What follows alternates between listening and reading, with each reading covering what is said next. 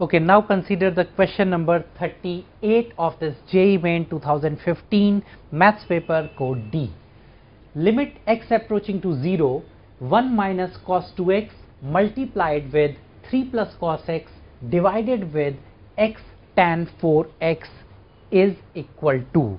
A simple question from limit part, we can get the result as limit x approaching to 0, 1 minus cos 2x can be written as 2 sine square x, correct?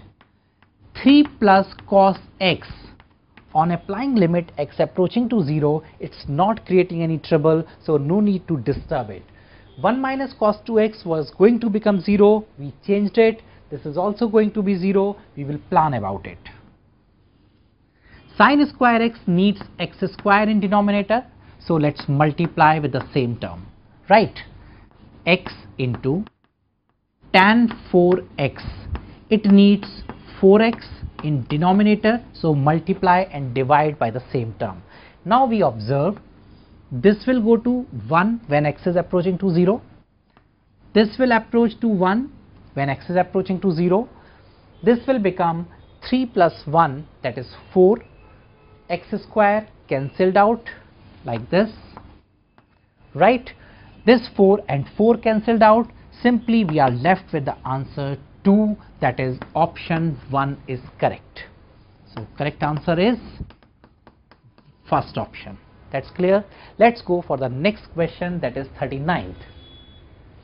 The distance of the point 1, 0, 2 from the point of intersection of the line x minus 2 upon 3 equals y plus 1 upon 4 equals z minus 2 upon 12 and the plane x minus y plus z equals 16.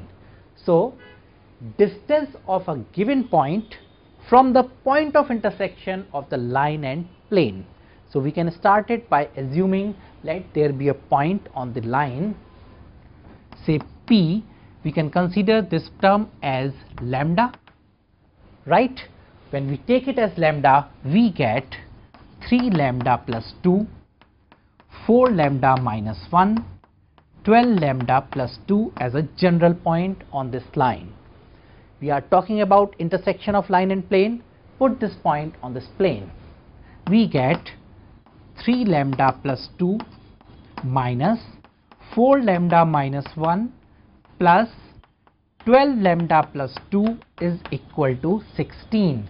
On simplifying, this is 15 minus 4, that is 11 lambda equals 3 plus 2 5 and here 16 giving me 11, or lambda becomes 1. Put this lambda back in point P. We get point P here as 5, 3, 14. Now the question is simply about finding distance of this point P, 5, 3, 14 from the point 1, 0, 2. Apply distance formula. Therefore distance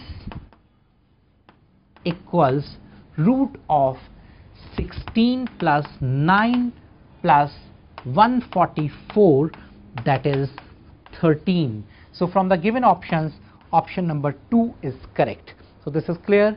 Let's go for the next question.